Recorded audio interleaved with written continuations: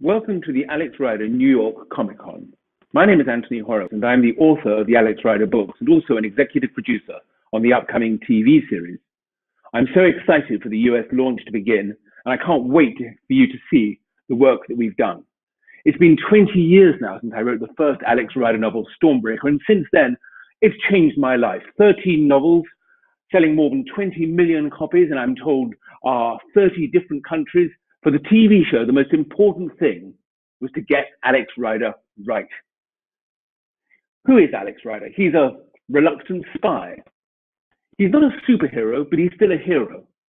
He's a normal kid, and yet at the same time, he's extraordinary. And on that note, what better time to introduce my co-panelist, Alex Rider himself, Mr. Otto Farrant. Hi, Otto. Thanks, Anthony. It's great to be here at New York Comic Con. And I haven't come empty-handed. For all the Alex Rider fans out there, I have an exclusive clip from season 1 of Alex Rider. So check it out.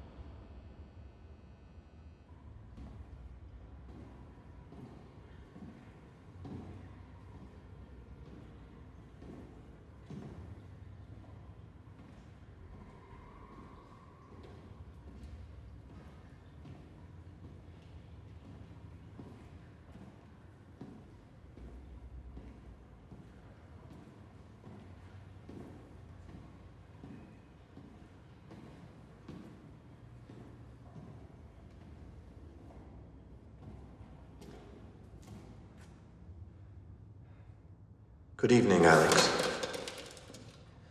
I know you. I know Krav Maga. Well, I know shooting people in the head. Why don't we calm down and have a cup of tea and a chat? Well, this is very embarrassing, isn't it? He sees straight through our cover, traces his uncle's car to the scene of his death with remarkable ingenuity, gives one of our agents a broken nose for trying to apprehend him, and then follows you all the way across London and finds his way here. I find it very impressive. He's a walking security breach. An emotionally unstable teenager who knows who we are and who assaulted one of our people. And isn't that exactly what we need? An emotionally unstable teenager. Great clip, Otto. Good choice. It really shows the character for what he is. Tell me a little bit about the casting process. Yeah. So it was a long process for me. I started auditioning in November of 2019. And I think I did my first self-tape around then. And I remember I was working at the time, and I'd read the books when I was younger, and I loved them. And I really wanted to audition. I was really excited, but I could not see it. I couldn't see myself getting it. Until I got it, I was like, there's no way that this is going to happen. Which, yeah, I don't know, it was mad. And then, I did 3 or 4 auditions, and it culminated on this final day, which was in sort of February of 2019, which you were at. And it was lots of executives and the writer and the director, and we were all in this room, and there was about 20 other boys playing Tom and Alex, or going up for Tom and Alex, and a few girls going up for Jack. And it was really intense. It was like X Factor at times. It was like you'd go in and then you'd come out, and the number had halved. You'd be like, where did everyone go? And everyone was like, yeah, they sent them home. They didn't get the job. And so it's like 20, then 10, then 5, then 3, then 2. And then, yeah, it happened. You probably don't know this, Otto, but actually there were 600 kids who auditioned for the part of Alex Rider. I mean, Gary Davey, our casting director, went all over the country, not just to drama schools, but to ordinary schools, to drama clubs. People sent in auditions over on the internet. We looked at so many different people, and you're right, I was actually in the room at the very end of this enormously long process, and there were 3 of you left. There was Ronke, and there was Brennock, and there was you. So Jack and Tom and Alex. And when the three of you read together, every single person in the room knew, without saying anything. We just knew we had found the perfect team. So I'd love to know one question. How much of yourself do you think did you actually put into that character? A fair amount, yeah, a fair amount. I spoke to Andreas Prochaska, the director of the first 4 episodes, because we did a lot of preparation before starting shooting, and he was really keen to he just said, bring yourself to it as much as possible, because I think one of the biggest things, and I hope it's okay me saying this, but like one of the biggest things that makes Alex Rider so incredible and so successful is that he's relatable. And I think if you bring, at least we tried to bring an authenticity to that in terms of me bringing myself to it, in order for that to translate to the screen. So yeah, quite a lot of it. Tell me about the first day of filming. I'd love to know, because you were really thrown in at the deep end on this one on the very, very first day. Where was that? Yeah. It was in Romania, and they hadn't written the scripts for episodes 5 to 8, but we knew we had to get the snowboarding scene, the famous snowboarding scene in, and there was a lot of exteriors at point blank, so we had to get those done first because we were filming in March, and so we would have lost the snow. So we were filming without scripts. And I don't think I had a single line for the first 3 weeks of filming or something.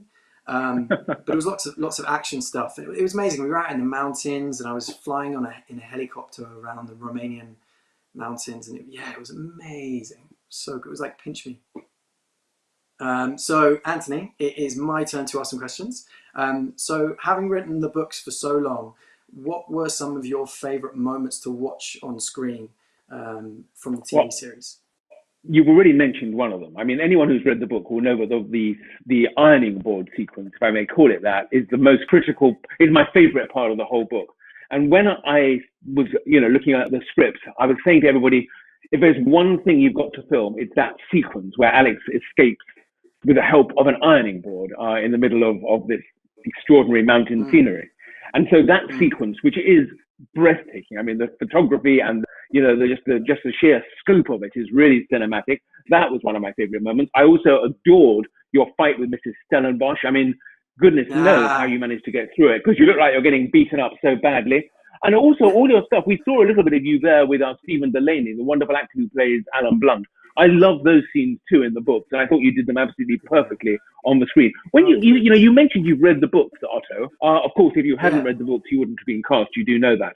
But what is it that drew you to the role? What was it? Was it the action? Was it was it the relationship with Jack or with Tom? What was it for you that really, besides the fact that it was obviously going to be such an exciting shoot, drew you to it?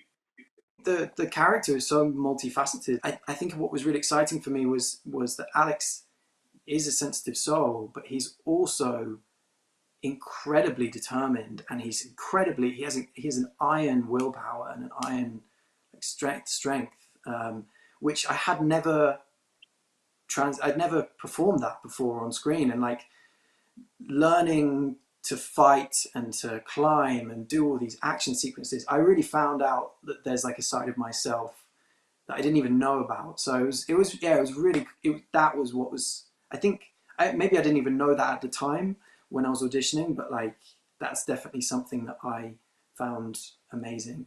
But how, can I ask, how did you come up with the idea for Alex Rider in the first place?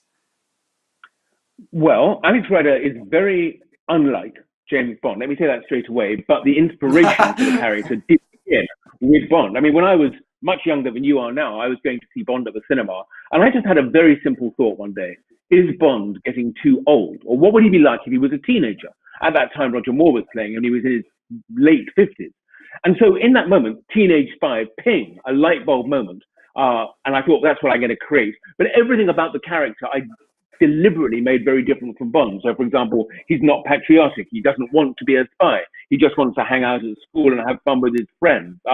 So that was really the inspiration for it. Now, my turn. Let me ask you this. Can you share with us any sort of behind-the-scenes stuff that that fans out there might like to know about? Stuff with you and maybe Brennock, or just what was going on the set, or in the time that you had off, or something that we haven't heard. Ooh, I mean, there's so much. You're filming for like 6 months, and a lot of fun is had in 6 months when you're with Brenna O'Connor and Ronke Adeklawejo. So yeah, there was loads. I remember a lot of times, and Brennick does this much better than I, but like a lot of times in the action sequences, I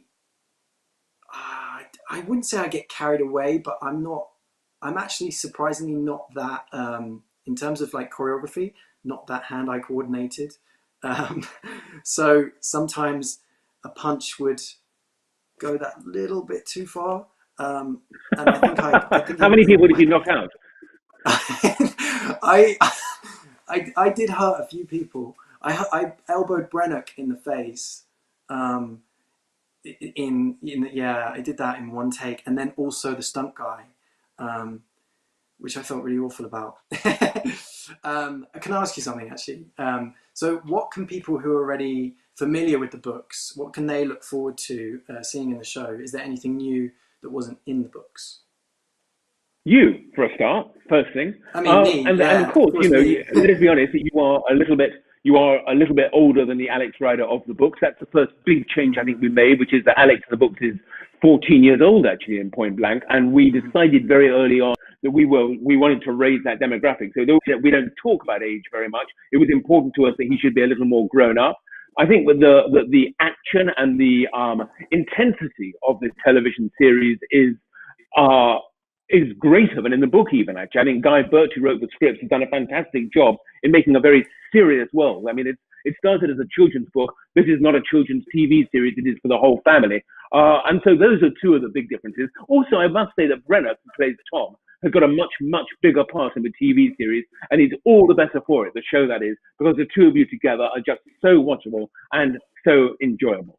I think we more or less ran out of time. Also, thank you so much for joining me at New York Comic Con. Oh, thank you for having me. It's always lovely to speak to you. And thanks all of you for watching at home.